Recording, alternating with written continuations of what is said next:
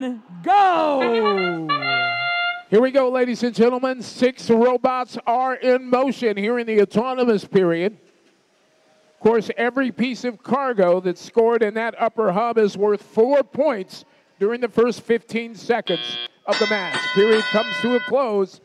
Unofficially, your score 34-28, Blue Alliance out in front.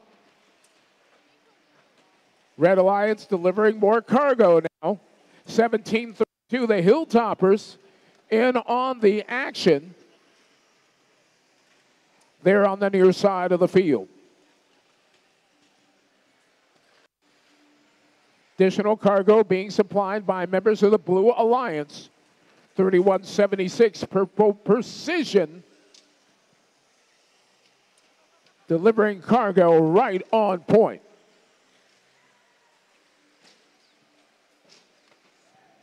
Far side of the field, keeping our eye on 4265. Dual intake design on that machine. Vision sensor equipped, articulated turret, precisely delivering cargo to the designated hub.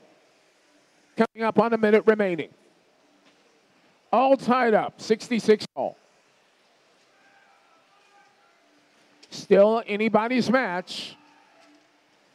Blue Alliance adds an additional piece of cargo. 2 more now being supplied, thanks to team number 27, Team Rush. Fans now cheering on both alliances. 35 seconds remaining in the match. Teams beginning to think about their in-game strategy. For the Blue Alliance, the first at the hangar was team number 27 before backing out. Action now in the Red Alliance hangar. Team number 3940 begins their climb. That's Sabretooth on the high rung, reaching now and grabbing onto the traversal rung. They've got it. Team 27 starting out with the mid rung. And 1732 for the Red Alliance. Appears to have been elevated just as time expires. They're on the mid rung.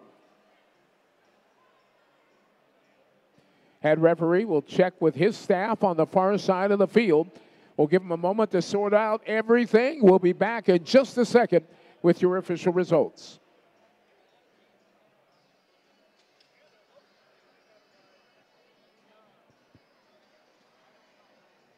Scores are tabulated.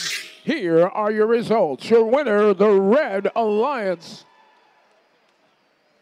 Red Alliance squeaks this one out, 113-104. It came down to their brilliant in-game play. That carried the day for them with qualification match number 4. Coming up next, match number 5.